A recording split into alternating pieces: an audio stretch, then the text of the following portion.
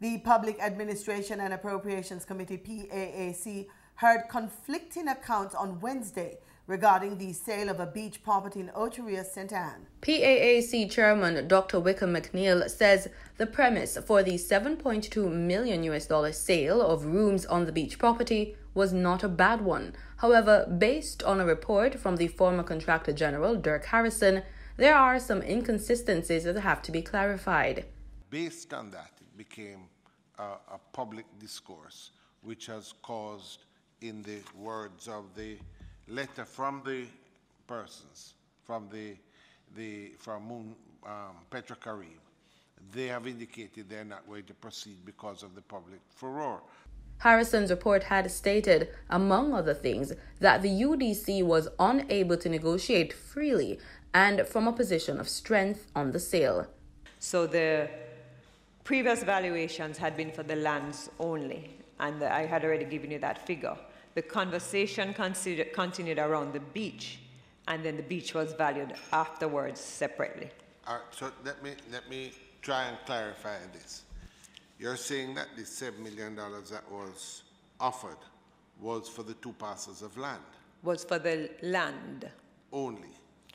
So the valuation that you had of 9.3 million average price, the offer for that was 7 million? Yes. The hotel lands, lot 6, the garden and the access areas. And then subsequent to that, UDC was asked to include in it the beach, which was valued at $3.55 million.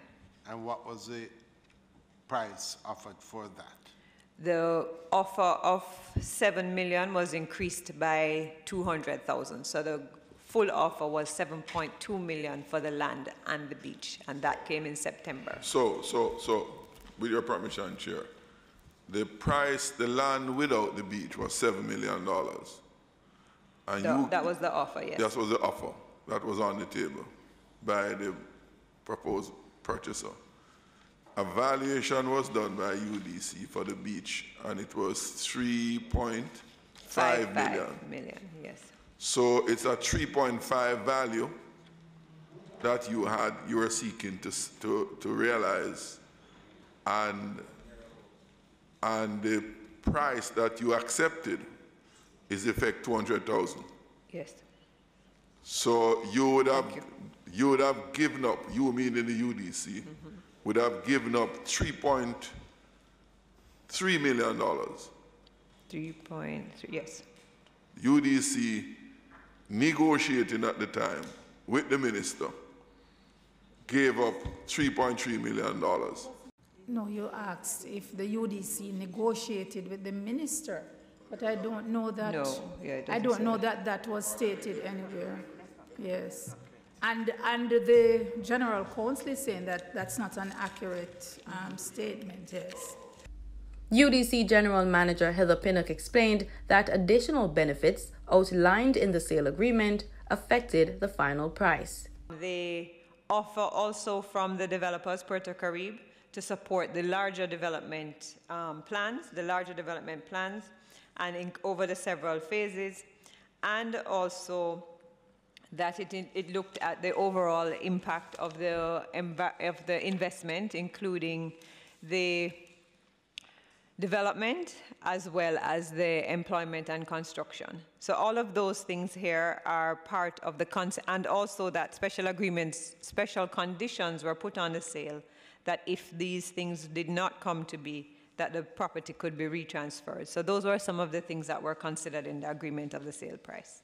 Based on the negative public discourse regarding the sale, Petrocarib Properties Limited, operators of Moon Palace Hotel, has since signaled to the UDC that it wants to rescind the land sale agreement. Ms. Pinnock shared the contents of the letter.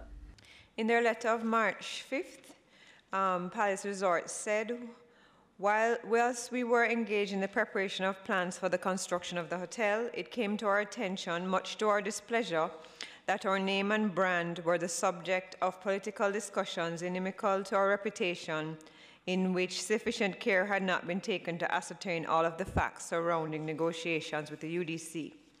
We are careful at all times when we do business, both in our homeland country, Mexico, as in any other country we invest in, to comply with the laws and regulations and not to become involved directly or indirectly in the political process of these countries. We seek to be good and considerate corporate citizens of every country in which we invest, and the adverse publicity, both locally and internationally, given to the acquisition of land and buildings by us from the UDC has caused much discomfort, and to seriously rethink whether or not Jamaica is a suitable place for us to make a substantial or indeed any further investment.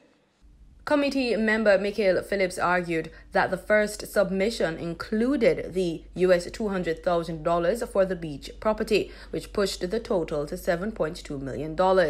Responding, Audrey Sowell, Permanent Secretary in the Ministry of Economic Growth and Job Creation, noted that the omission of the additional sum in subsequent documents was an administrative error.